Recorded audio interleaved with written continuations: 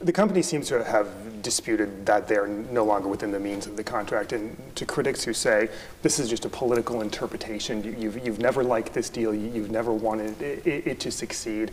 If I didn't want this to succeed, I would have deep sixed it somehow in the past. To me, it was something that I inherited. I thought it was too expensive, yes indeed, but the fact of the matter is I have an obligation as governor to make sure they succeed.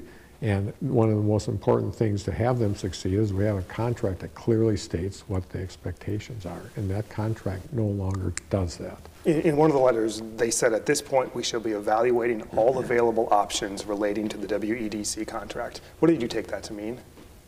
I have no idea what that means. Legal? I mean, is the state willing to defend itself in court? Well, certainly. I mean, I don't care. I don't care what kind of what type of court we're in.